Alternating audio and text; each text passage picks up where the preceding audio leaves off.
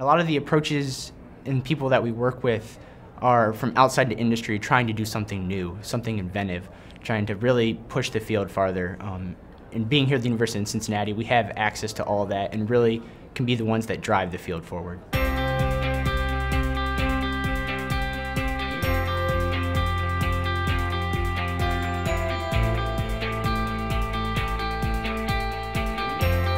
One project that I'm working on is looking at how commensal fungi impact both immunity within the gut and outside of the gut. In our lab, we study eosinophilic esophagitis, which is a Th2 disorder that affects the esophagus. I'm really excited about some of the stuff that we're looking at in human placental regulation. So I study neurofibromatosis type 1, and it's a common genetic disorder that causes a number of problems. My project kind of evolved to look specifically at the development of the stomach, and we were actually able to generate the first kind of three-dimensional model of human gastric epithelium from stem cells. Working on these drugs that nobody's looked at before, and they're targeting a really novel pathway. They provide you with free training, so students like me can go there, get trained on how to use a confocal, how to use the software that allows you to analyze and process your information.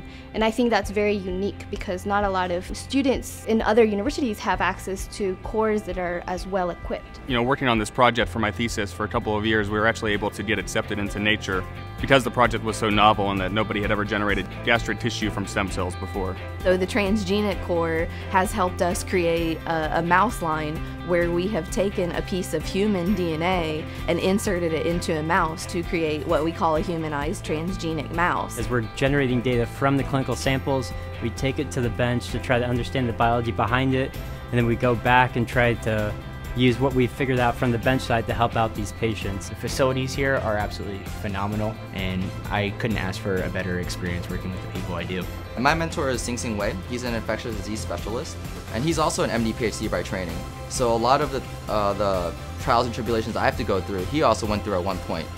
I've been lucky to be part of a program that gives us so much contact with the faculty. Even in our laboratory, we have all sorts of exciting people trying out the latest in imaging technology, utilizing big data approaches to identify new genes, but our collaborators are also doing exciting things, and there is an amazing amount of crosstalk between all the departments at Children. I've got to meet so many people in my field. I'm very confident when I come out of here that I'm going to have a good backbone of people I can turn to. My ultimate goal is to pursue a career in academic medicine, to run my own lab and have people working for me and being on the cutting edge of science.